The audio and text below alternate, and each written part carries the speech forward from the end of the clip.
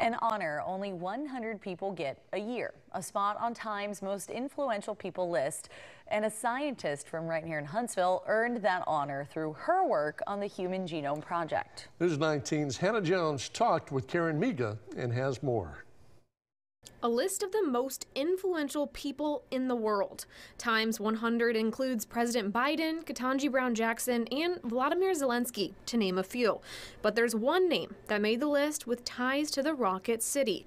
Karen Miga, a Buckhorn High grad, made the list for her work on the Human Genome Project. I started my career when the Human Genome Project was first announced.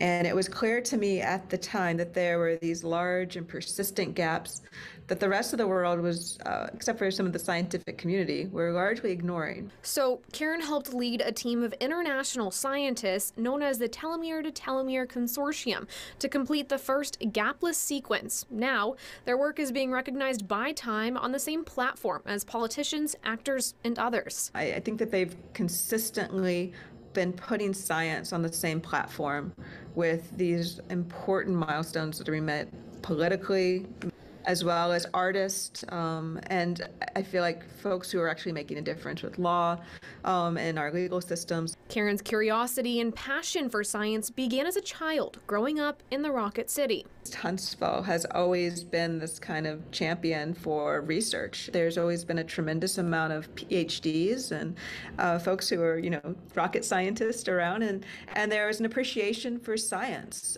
And Karen still credits her high school teachers for fueling this passion. So now she's trying to pay it forward as a biomolecular engineering professor at UC Santa Cruz.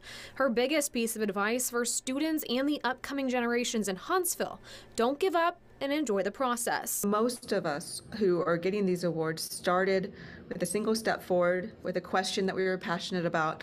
Building that type of momentum over time, it'll pay off. And I think that it's never easy and it's hardly ever a direct path, but the process of getting there is really an enriching thing. Congratulations, Karen. By the way, for more on her work on the Human Genome Project and as a scientist, just go to our WHNT.com and search Times 100.